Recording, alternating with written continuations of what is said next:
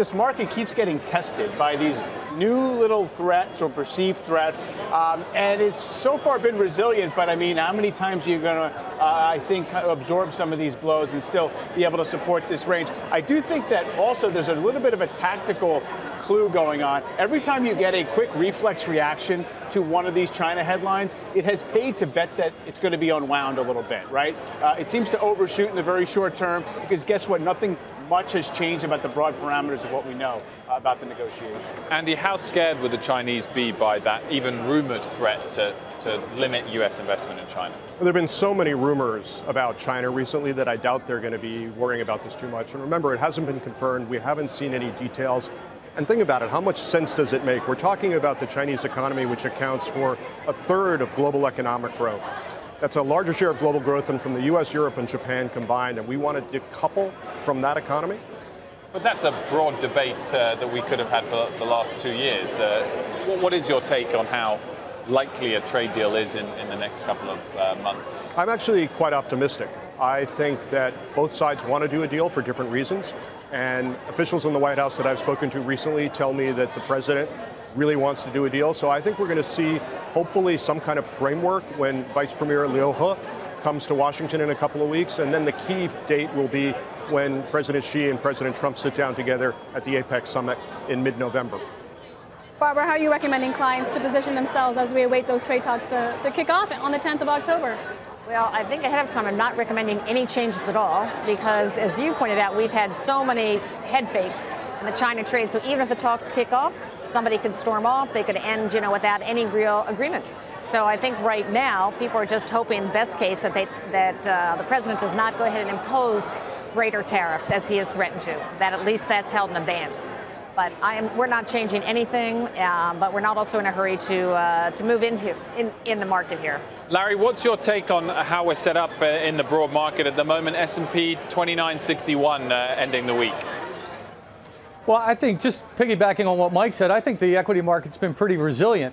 I mean, if you would have gone back a couple of months ago and we would have had the negative headlines that we've had around, the impeachment inquiry, the restrictions on flows going into China, and then some of the soft IPO activity, you would have thought we would have had a pretty big sell-off. But the reality is that for the week, we ended up just slightly down, maybe 1% or so.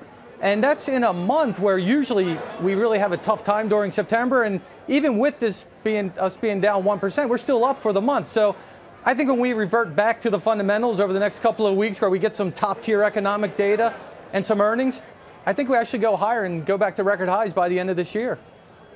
Speaking of data, Mike, consumer spending slowed in the month of August. Not the best sign, especially as the market has been really banking on a stronger consumer amidst a weak manufacturing backdrop. Yeah, I would say the consumer data this morning, as well as durable goods, confirmed this idea that, things didn't fall off a cliff in the late summer, but they moderated. Activity moderated. We're in this 2% GDP growth zone. The market can probably be comfortable with that if there's help from somewhere else, right? It's okay as long as we get another Fed rate cut or something like that. But in general, the bond market today reacted with lower yields, so therefore kind of a little more of a kind of a slow growth message there. So I do think that doesn't give the signal for stocks to race to new highs, even if they have been, relatively resolute in not breaking down. Andy, what's your assessment of the state of the Chinese economy at the moment and how much pressure they are under to do a deal?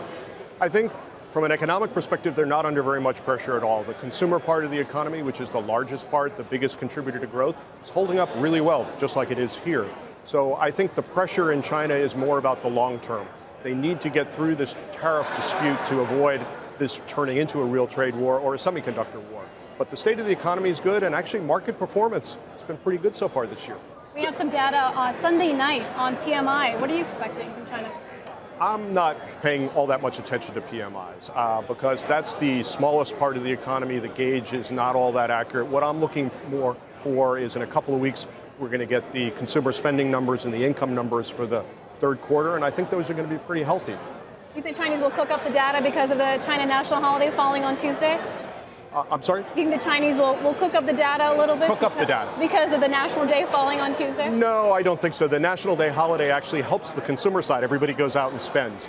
I think the data is pretty accurate. We have a lot of ways to check it. For example, last year GM sold more cars in China than it sold in the United States. So if Mary Barra is giving us good information, we can double check that against the Chinese data. And this is, I think, the best consumer story in the world right now.